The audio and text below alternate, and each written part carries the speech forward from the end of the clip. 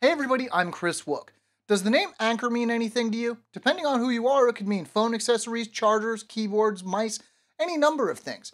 As of recently, it also means Bluetooth speakers like the MP141 we're looking at today. This gets a ton of love on Amazon, and it comes in at under $50, so we just had to check it out.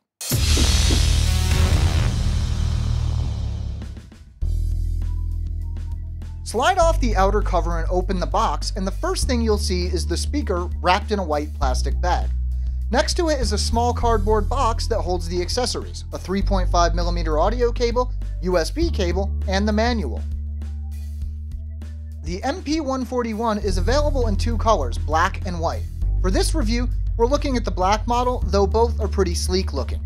The height being a little shorter than the length and width is the only thing that keeps this speaker from being a literal cube. It measures 3.2 inches wide and 2.4 inches high. It's fairly light as well, weighing in at just 8.8 ounces.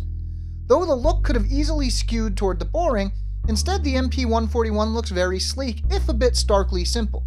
The bottom has a single piece of rubber footing that runs around the entire outer edge of the speaker, which helps to keep it from sliding around despite the lack of weight. Despite the size, it feels fairly tough. You probably don't want to run over it with a car, but it should survive a trip in a backpack just fine.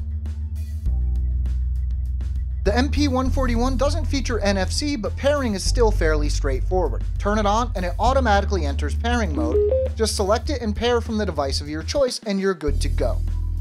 Anker claims a range of 33 feet for the MP141, and I found that at that range I encountered no problems, even with a few walls in the way. But moving further away did cause the occasional dropout or stutter. If you can't or don't want to use Bluetooth, plugging the included cable into the 3.5mm jack allows you to play from pretty much anything. All of the controls are packed into a simple 3-button setup on the front of the speaker.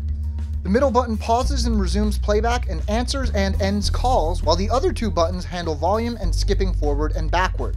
Speakerphone works very well with the MP141. Call quality was very good, and there was no excessive echo or problems with background noise. Anker claims up to 20 hours of battery life for the MP141 depending on volume, and I found that I met this easily. Testing a speaker is fairly tough on battery life, so this was both surprising and impressive. Charge time is about what I expected, around 3 to 4 hours depending on the charger you're using. To help stretch battery life even further, the MP141 features an auto-off mode that turns the speaker off after a certain period of inactivity. This isn't too aggressive, and I never found the speaker turning off while I was in the middle of something. Since most people will use this speaker with Bluetooth, that's what I did during testing. I did listen to podcasts and an audiobook, but mainly I just listened to a ton of music. For a playlist of a few of the many songs I listened to, check the description. The Anker MP141 features a 4-watt driver, which may not sound particularly impressive, but given the size of the speaker, that is pretty powerful. You can only do so much at a given size, so this isn't too bassy, but kick drums and bass guitars do still have plenty of punch and presence. The port on the bottom probably helps.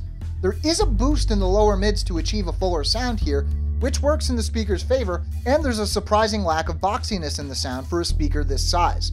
Highs in these smaller speakers can often be hit or miss, but the MP141 offers plenty of detail without the wispy sizzle that so many speakers this size have.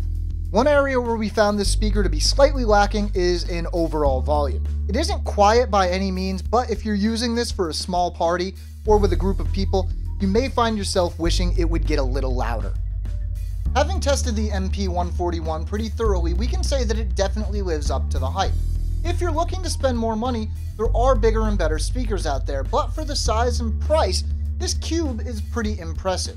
Plus, it's cheap enough that even if you buy it and find you're disappointed, it wasn't all that much of an investment. That said, we really doubt you'll be disappointed. We're giving the Anker MP141 an 8.8 out of 10. And that wraps it up for this one, everybody. If you want some more details, check out the full review over at SoundGuys.com. And if you have any questions, hit us up in the forums. We'll have links to both down in the video description. Need more audio in your life? Then why not subscribe? There's a button for that. I'm Kris. Thanks for watching.